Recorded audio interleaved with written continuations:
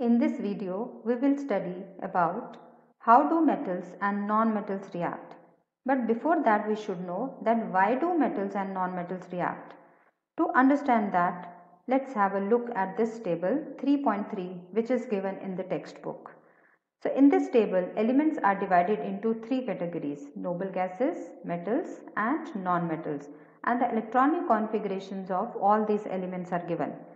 We will concentrate only on their valence electrons. So helium has 2 valence electrons and it is satisfying duplet rule.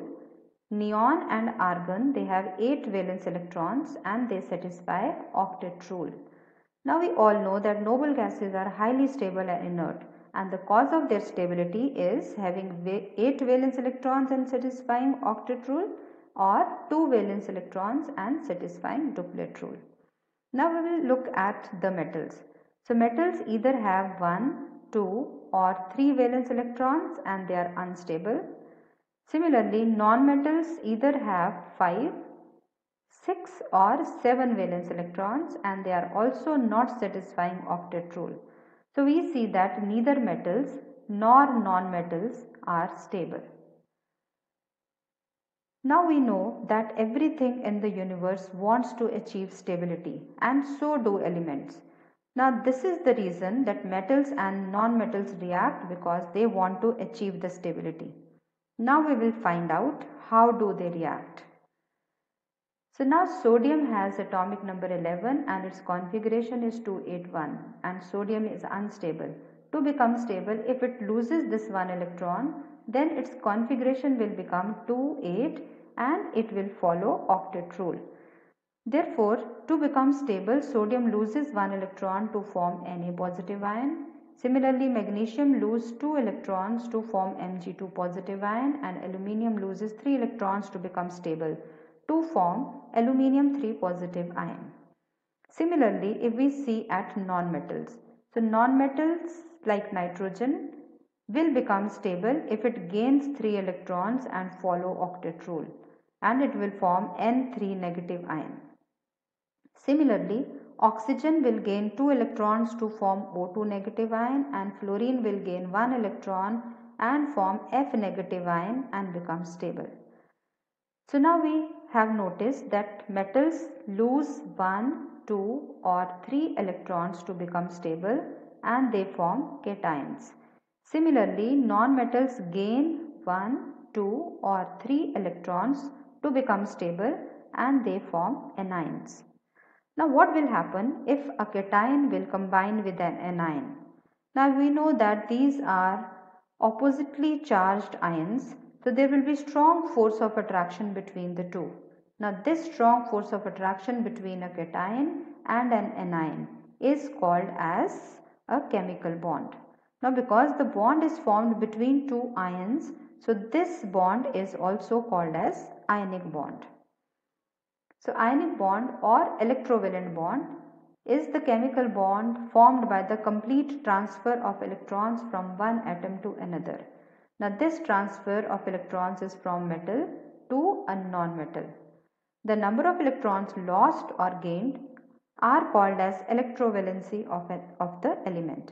For example, if sodium loses 1 electron to become stable, its electrovalency is 1. Similarly, if nitrogen has gained 3 electrons to become stable, then its electrovalency will be 3. So basically electrovalency is same as the valency of an element. Now we will learn the formation of ionic compounds. But before that, we need to know what are electron dot symbols. This is the configuration of sodium, which has 1 valence electron. So for writing its electron dot symbol, we will write the symbol of sodium and we will show 1 valence electron either as a cross or as a dot. Similarly, chlorine has 7 valence electron and we write the symbol of chlorine and show 7 valence electrons as 7 dots or 7 crosses. Now for the formation of bond between sodium and chlorine, we can see sodium wants to lose 1 electron to become stable, while chlorine wants to gain 1 electron to become stable. So sodium loses its 1 electron to chlorine and in the process both become stable. So sodium achieves the configuration 2,8, which is that of inert gas neon, and chlorine achieves the inert gas configuration 288, which is that of argon. Sodium forms Na positive ion and chlorine forms Cl negative ion, and there is force of attraction between the two ions, which is called as ionic bond, and we get ionic compound sodium chloride. Now magnesium has two valence electrons, and to become stable it wants to lose these two electrons and form magnesium ion, and chlorine wants to gain one electron to form chloride ion. So one magnesium can lose two electrons, but chlorine requires only one electron. So for the formation of bond between the two, we need two chlorine atoms. So magnesium gives one electron to one chlorine and second electron to second chlorine and form Mg2 positive ion, and each chlorine forms Cl negative ion. So instead of writing Cl two times, we can also write it like this: one chloride ion, and you put twice here. So the compound MgCl2 is formed. So formation of sodium oxide, this is electron dot symbol of sodium, and this is of oxygen. So from here it is clear that oxygen needs two electrons to become stable, but sodium can give only one. So for one oxygen we need two sodium atoms here. One sodium gives one electron and second gives second electron, and both sodium atoms form sodium ions, and as oxygen has gained these two electrons, so it forms O2 negative ion. We can write both sodium ions together as Na positive twice, O2 negative, and we get the ionic compound Na2O. Now for the practice, you can draw the electron dot structure for showing these ionic compounds: calcium chloride, aluminium chloride, calcium oxide, and potassium sulfide. We have learnt the formation of the ionic compounds. Now we will study a few of the properties of these compounds with the help of this activity 3.13 given in the textbook. So we will take the samples of sodium chloride, potassium iodide and barium chloride, and we will check their physical state. It is found that all these salts are hard solids. Then we will keep these samples on a metal spatula and heat directly on the flame. So this is the Bunsen burner and this is the metal spatula, and on this metal spatula we will keep the salts one by one and heat them directly on this flame. This is called as flame test. Now first of all, on the metal spatula we will put sodium chloride and heat it, and we will observe that it burns with the golden yellow colored flame. After that we will put potassium iodide and observe that it burns with violet colored flame, while barium chloride will burn with the apple green colored flame. Now the color of these flames are due to the metals sodium, potassium and barium. After that we will take these salts one by one and dissolve them in water.